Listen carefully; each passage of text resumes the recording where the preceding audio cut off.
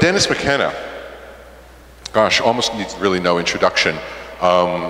You know, he's asked me to read the short bio in the interest of time, so I'm just going to say that Dennis is Assistant Professor, Center for Spirituality and Healing at the University of Minnesota, and Director of Ethnopharmacology at the Hefter Research Institute. And Dennis, I hope you'll tell us a goodly bit about Hefter and what that is, because Hefter is a very important research organization in the community. You know, dare I say, Dennis is an elder from whom we can learn. He's got a new book, The Brotherhood of the Screaming Abyss. He's spent, did I say that wrong? The Brotherhood of the Screaming Abyss. The Brotherhood of the Screaming Abyss. Over the decades, he's contributed slow and steady an enormous compendium of solid research in the psychedelic area. So I'll turn you over to the very capable hands of Dennis McKenna. Thank you, sir.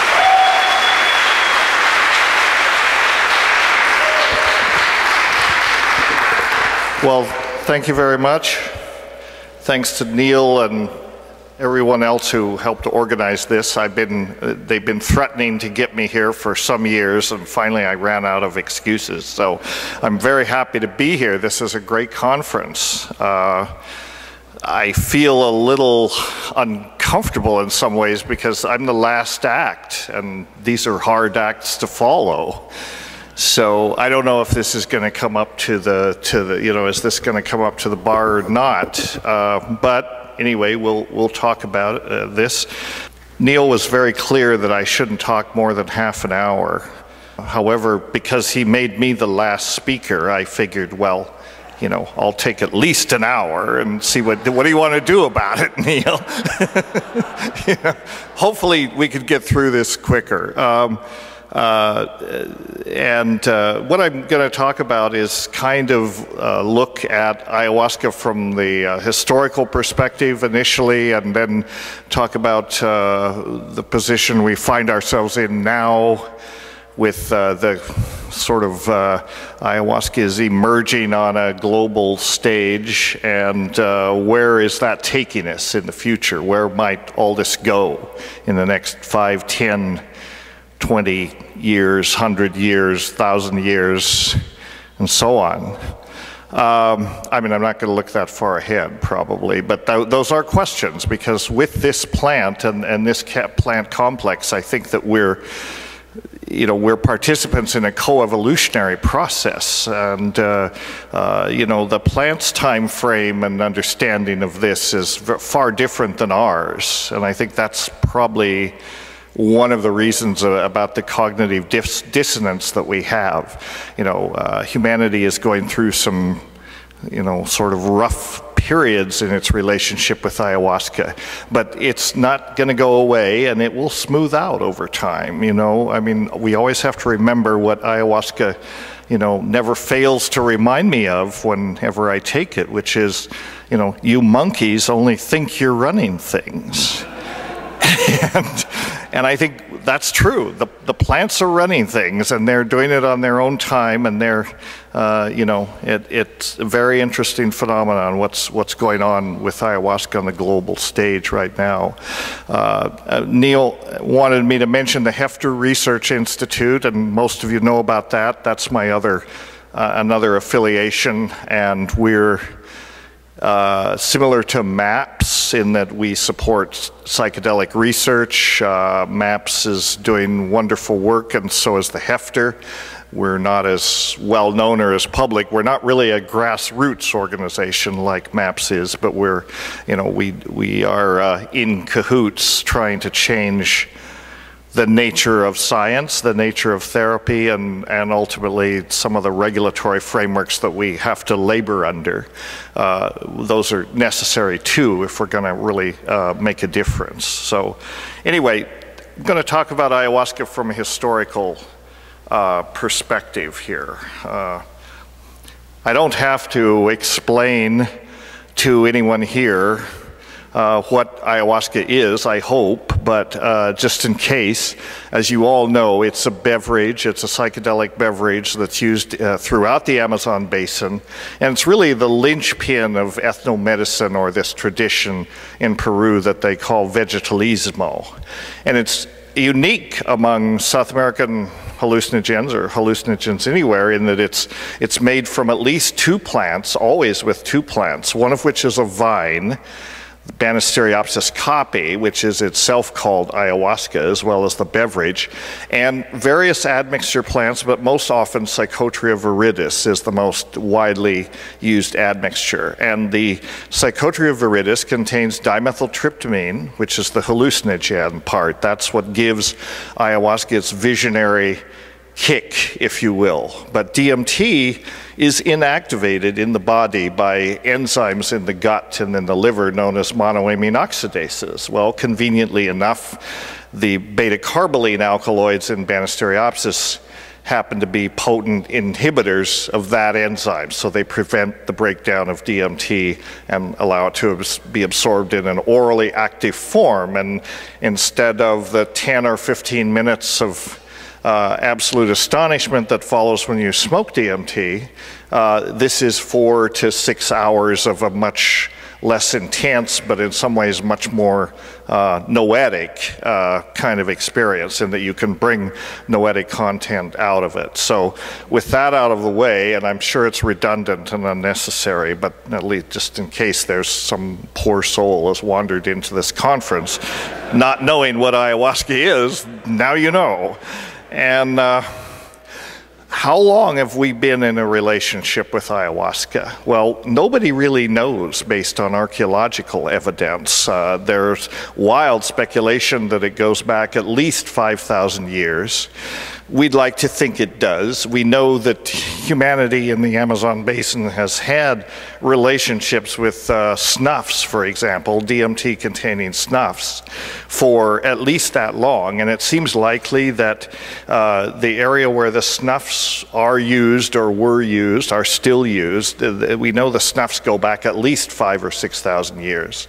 And in that same area, Banisteriopsis grows, but it's not clear that it was used. The archaeologist Manolos Torres has suggested that there was a lot of chewing of Banisteriopsis that went on, or that it might have been used that way, and that if the people happened to be taking snuff at the same time, they'd quickly get the memo that these combinations were definitely reinforcing and synergistic. We don't really know.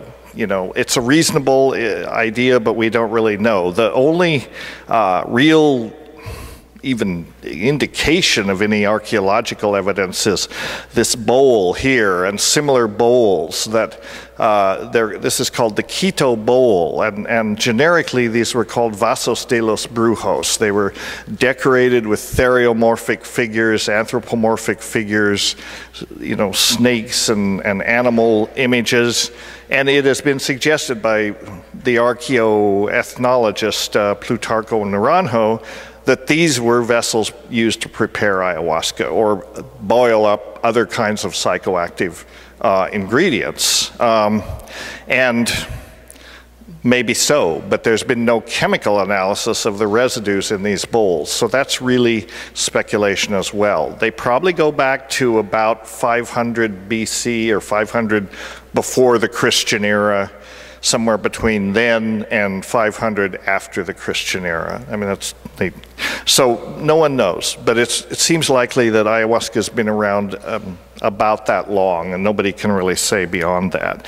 But when you come into the modern era, there are various ways to talk about the history of ayahuasca. You can do it chronologically, in which case we'd never get through this. We may never get through it anyway, but you can talk about it from different aspects that are important. You can discuss botany to begin with. Who first reported this? When did it come into the sort of modern consciousness? And it did so in the 19th century. And the first person to really report or document the use of an intoxicating beverage was this fellow here, Manuel Villavicencio. He was an Ecuadorian geographer, and he reported on the use of a intoxicating beverage among groups on the Napo, but he didn't publish his work. And the first, you know, even though his report predated the reports of Richard Spruce, who was an English botanist and explorer, sorry, gets the credit because he reported, initially he observed ayahuasca being used among the Guahibo tribe in 1851, and then later in 1858 he observed it being used among the Tucano and an Andean group, the Zaparo. And unlike the other explorers, Spruce had the presence of mind to collect specimens. And you know, you'd think it would be an obvious thing, but sometimes it just doesn't occur to these guys. So he collected specimens, and on the basis of those specimens, it was originally classified as Banisteria caapi. The suffix, the species name was caapi, one of the indigenous names they were applying to it. And then that became revised in the 1930s and in a revision of the family, the Malpighiaceae, and it was renamed to Banisteriopsis caapi, which is the name that it now has. Spruce was the first to really report on ayahuasca and bring back specimens, and in a sense the other reports, the earlier reports, are kind of footnotes to history. Maybe one of the exceptions to this was that there was a person who reported on the use of admixtures to ayahuasca in no detail, but there was another explorer that did that.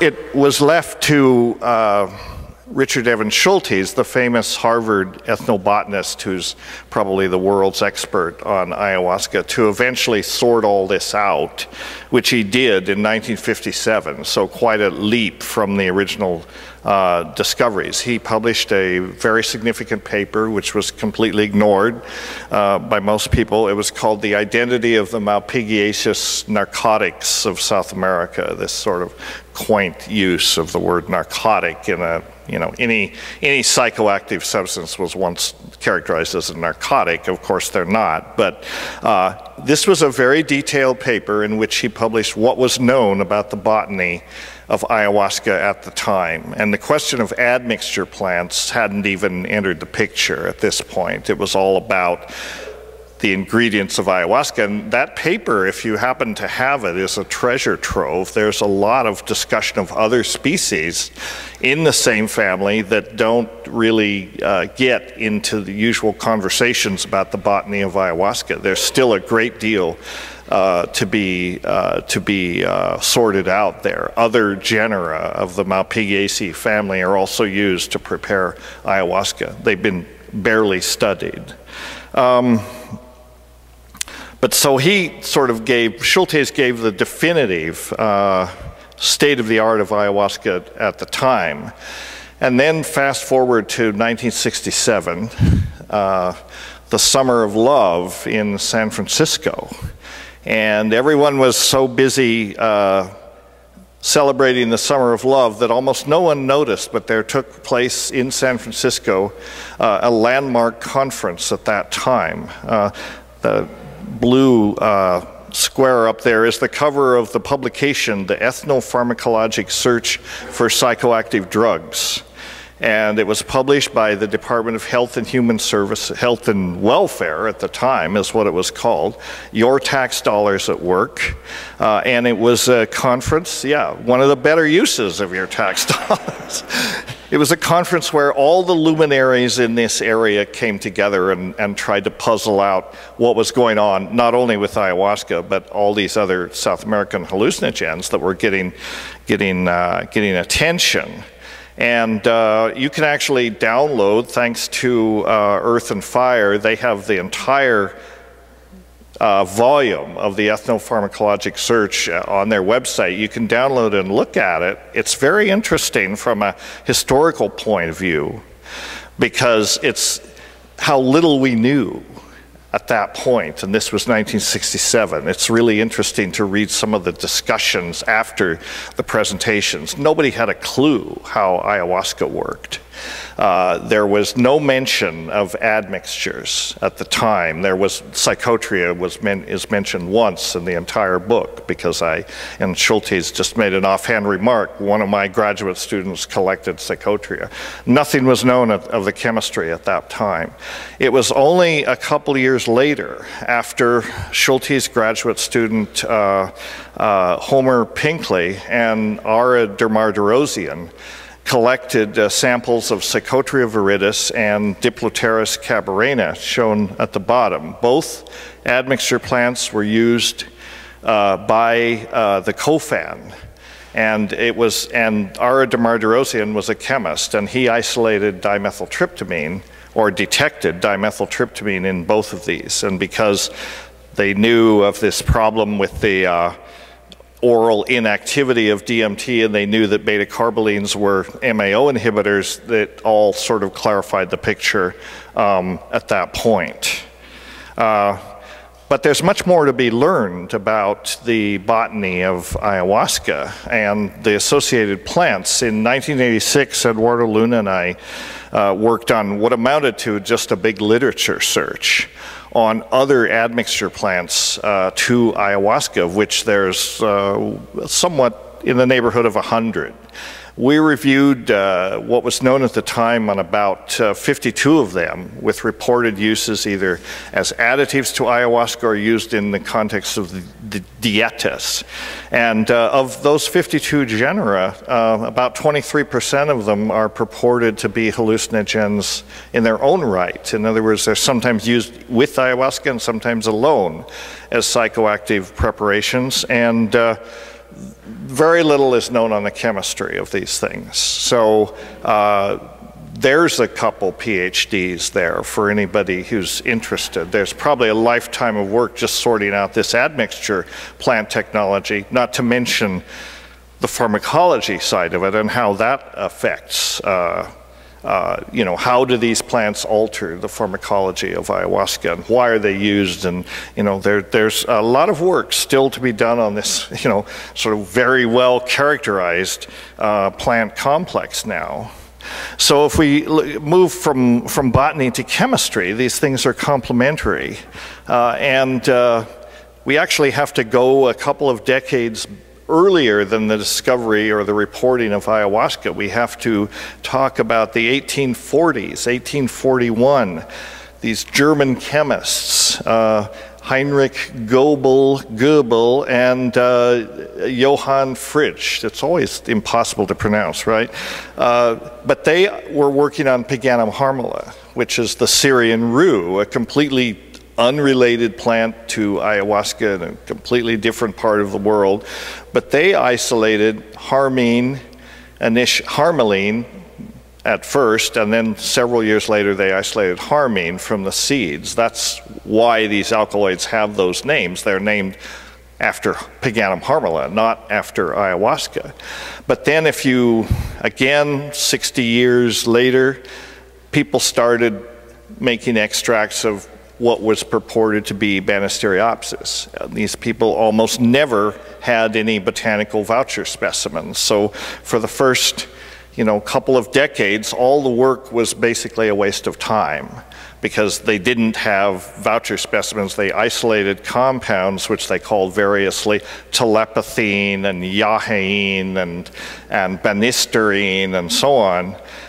One of them even went so far as to assert that the source plant for their yahaine isolate was Prestonia amazonica, completely unrelated to ayahuasca in a different family, and again, undocumented by botanical voucher specimens at all. Interestingly, that rumor, that misidentification essentially, persisted in the literature for years, I mean decades, and eventually in the 60s, Schultes had to step in and publish a paper called Prestonia amazonica, Amazonian hallucinogen or not.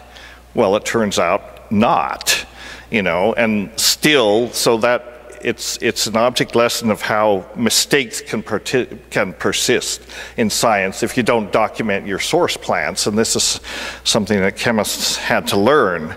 Well, eventually, they did start working from vouchered material. And Louis Lewin, who is famous for writing the book Fantastica, okay, well, I'll work on it, isolated benisterine, named it benisterine, and Merck chemists confirmed that that was harmine. And so then in the 50s, Hochstein and Paradis did a much thorougher analysis with better equipment and showed that there was harmine, harmaline, and tetrahydroharmine in ayahuasca. And we now know that those are the 3 major alkaloids. Interestingly, Lewin gave harmine to his friend Kurt Behringer. Both of these folks had worked on the peyote cactus and said, you know, give it a try in some patients. So he tried it out on some Parkinson's patients, a group of 17 Parkinson's patients, and it showed remarkably positive effects in terms of controlling their tremor disorders. So that was the first time that a monoamine oxidase inhibitor had been applied to that. It wasn't known at the time that it was. So where people were working on ayahuasca and the chemistry of ayahuasca, DMT was coming along on a parallel track. Originally, the Canadian chemist R.H.F. Mansky, who's well known for his 20-volume work on the alkaloids, isolated a series of tryptamine derivatives to work on, he was working on the constituents of the strawberry shrub. He isolated a series of tryptamines to use as chemical standards. One of them was DMT. It was unknown from nature at that time, and its psychoactive properties were unknown. So he isolated, or he synthesized it, used it for his chromatographic work, put it on a shelf, and forgot about it. Then a Brazilian chemist came along a few years later and isolated a compound called nigerine from Mimosa hostilis, which was the source of urema, a psychoactive beverage used in eastern Brazil. He isolated a compound called nigerine, and that turned out much later, it was shown that that was the same as DMT. In the late 50s, Fish, Johnson, and Horning isolated DMT from Anadenanthera peregrina, called Piptidania peregrina at the time, but now that name has been changed. Isolated DMT, speculated that that was probably the active principle, but were not able to, to develop it. So that kind of is the, that's where DMT was.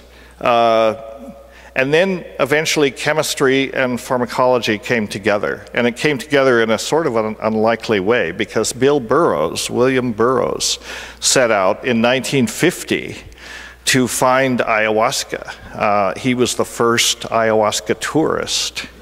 And he also had he was remarkably ahead of his time because he had an insight that possibly he called it the final fix, and he was addicted to heroin, as most of you know, and he thought ayahuasca might be a way for him to get off heroin. So he was kind of a pioneer in that way.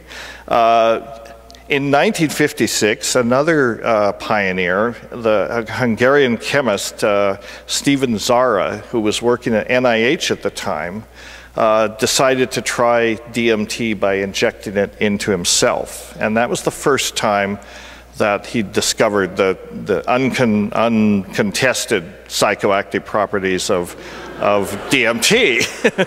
No doubt about it, it worked. And he wrote about this.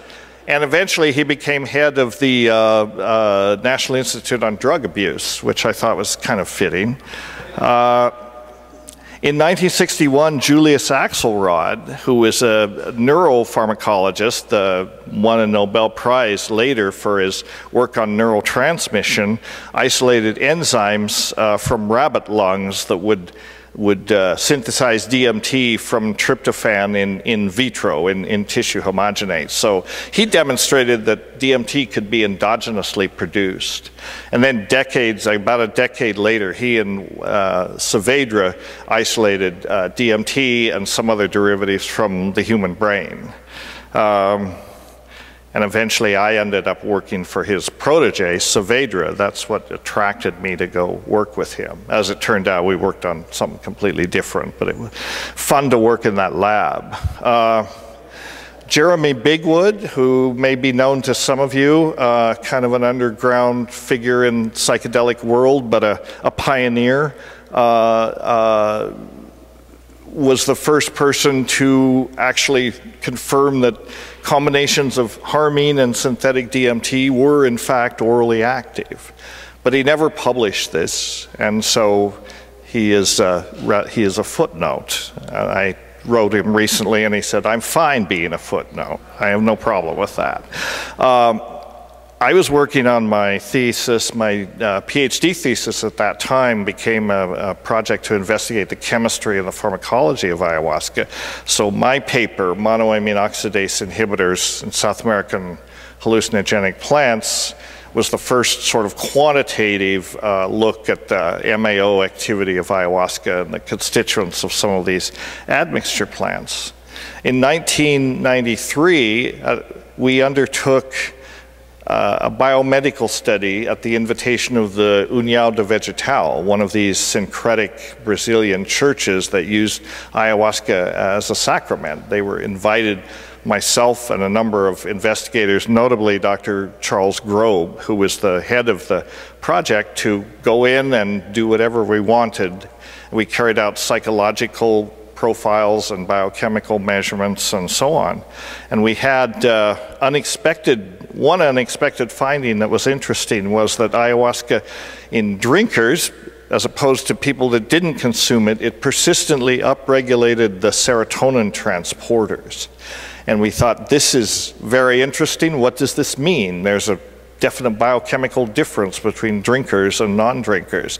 We weren't sure, but then we looked at the literature and it turns out that deficits in these transporters are linked to behavioral dysfunctions such as alcoholism, severe depression, depression with tendency to suicides, this kind of thing. So it appeared that ayahuasca might actually reverse those conditions, because most of the people that we interviewed had been fairly dysfunctional when they had joined the church, and ended up ayahuasca and the supportive community got them straightened out. Well, from 1990 to 2013 was the era where you might say ayahuasca went global.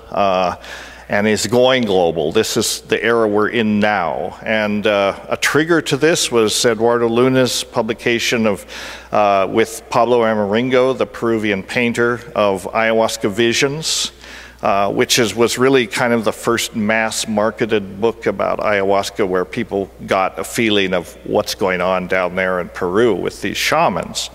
And from that time, that was published in 1991, and from that time, there's been a slowly building phenomena of ayahuasca tourism, and it's the epicenter of that is mostly the Amazonian river town of Iquitos. And more people are coming to Iquitos to experience ayahuasca, and there's also itinerant ayahuasqueros are now coming to the United States on a sort of rock star basis to do tours. There was a landmark conference on ayahuasca at the Cathedral Hotel in San Francisco in 2000. That was the first conference that I know of that was totally devoted to ayahuasca. And then Alan Shoemaker, who's an expat living in Iquitos, has been organizing the international conferences on shamanism for the last, I think he started in 2005. And that's kept it going, and that's elicited a lot more, more interest. Whether it's good or bad, I'm not making a judgment here, but it has kept it, sort of in the public spotlight. Another significant development that took place in the 2000s was the Supreme Court's decision. The União de Vegetal, one of the Brazilian churches, the US government was threatening to prosecute them for using their sacrament and importing it from Brazil, and they fought back, and they actually sued the Department of Justice for the right to use ayahuasca under the Religious Freedom Restoration Act. And the new court, the new Supreme Court, just reconstituted under John Roberts, unanimously ruled in their favor. And a few years later, yeah. So they can do that. They have the right to do that. If you want to drink ayahuasca legally in this country, you have to join either the UDV or the Santo Daime, which is the other Brazilian branch, and they have secured permission to use ayahuasca in Oregon. They haven't gone all the way to the Supreme Court. And Roy Haber, the lawyer that was mentioned earlier, was really instrumental in making that happen. And I guess the government basically decided not to press it all the way to the Supreme Court. So there is a measure of protection for people that want to use ayahuasca in a religious context. If you want to use it outside that context or as psychotherapy for other things in a more secular way, you're still not protected. So you need to be careful if you're doing this, that's all. And then, you know, we come to the present. I'm almost done. What's that? Okay. This is the second to the last slide. Okay, so we come to the present and talk about landmarks. I mean, this is a wonderful conference here, but in some ways, I think the MAPS Psychedelic Science 2013 conference is going to be on, no pun intended, many people's maps for a long time, because this was an important event. It was kind of a milestone in that it let us look at the state that psychedelic science has reached at this point. It was a very well organized, very well done conference, thanks to Rick, if he's here, and all his wonderful minions who organized it. Over 2,500 people attended this conference. There were dozens of scientific presentations, posters, workshops on all aspects of psychedelic research. And one of the three main tracks in this, there was clinical, interdisciplinary, and ayahuasca. So ayahuasca had, you know, in a way, it was elevated in status. It's a real object for study, I guess. And so psychedelic science is back. It's not something we have to whisper about. We can be respectable. You can even proclaim that you're a psychedelic researcher, and you know, they won't call the cops, or, well, they might, but it depends on who you're talking to. But psychedelic science is real, and and the work, I was just totally impressed with the quality of the presentations that were done at this. This is a real thing. And we're finally being able to leverage these tools for good, for understanding consciousness and as medicines of the spirit. We have a lot more to learn, but that at last we can sort of claim legitimacy by referring to all this great work that's going on through MAPS, Hefter, groups in the UK and elsewhere. So this is being done, and it's really encouraging to see. I'm already over time, so I can't and won't say much about what the future holds, but I think we have to remember we're part of this ongoing evolutionary process, this symbiosis, and we're learning how to integrate this ancient medicine that's literally come out of the Amazon, one of the most threatened spots on the planet in terms of environmental and cultural collapse, to hopefully teach us some lessons to help wake the monkeys up, if you will. And I think over the next 20 years, we're going to see the fruits of this. I think you're going to see new therapeutic modalities for healing that potentially have the potential to revolutionize psychiatry and medicine. We're also learning through our own personal experiences with ayahuasca. We're learning a new compassion for each other, a new respect for nature and indigenous wisdom and all life on earth. And this is really the central lesson that we have to learn if we're going to make it through this bottleneck. We have to learn to, you know, love nature, love each other, and become protectors and stewards of nature rather than exploiters of nature. So hopefully ayahuasca is going to help us learn those things. Thank you.